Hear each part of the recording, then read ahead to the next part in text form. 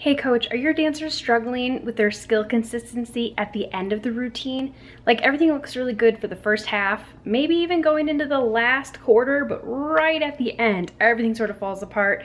If so, I want you to do these 3 exercises in your next warm-up, and then I want you to do them at the end of practice as well. If you can do this, I want you to run your routine, and when your dancers get through the whole routine, give them a quick water break and then have them come back and do these 3 exercises. They are designed to help your dancers engage their core, their back, and their glutes. With these 3 major muscle groups, your dancers will be able to hold their body with more strength, move through their skills with more consistency. And when you do them at the end of your practice, your dancers are challenged while already tired to engage those muscles. These are 3 major movers in all of your dancer skills. So if they can learn how to really think about engaging them when they're already tired, you'll notice that their skills will be improving throughout the entire routine. So go ahead and try these out.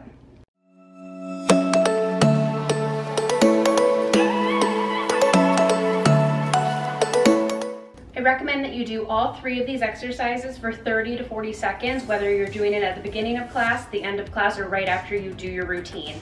First one we're going to do is for your glutes. This is a super glute lift. If you have an athletic band available, that would be a great thing to throw around your ankles. A light or medium band is going to be the best option for your dancers. So go ahead and throw them around the ankles. Your dancers will lay on their stomach, turn out their legs. You're going to have them lift their legs up into a V shape.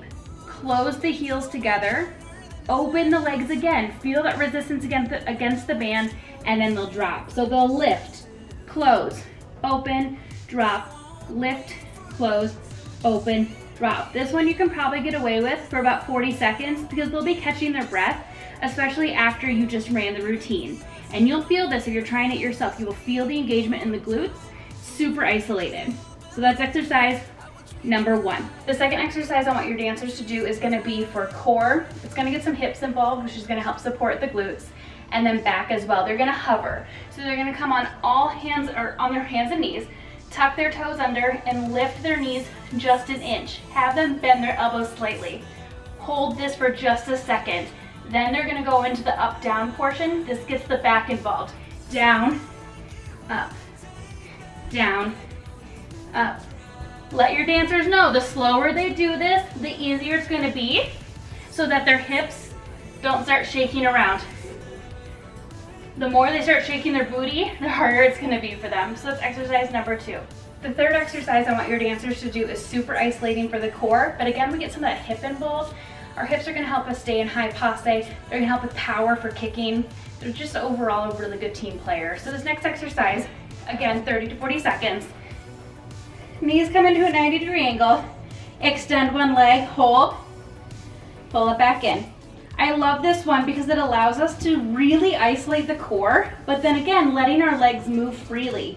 Just like when our dancers need to do a la secondes, or jumping or leaping or transitions, we want the core to be nice and solid, but we want our legs to be able to move with power and freely.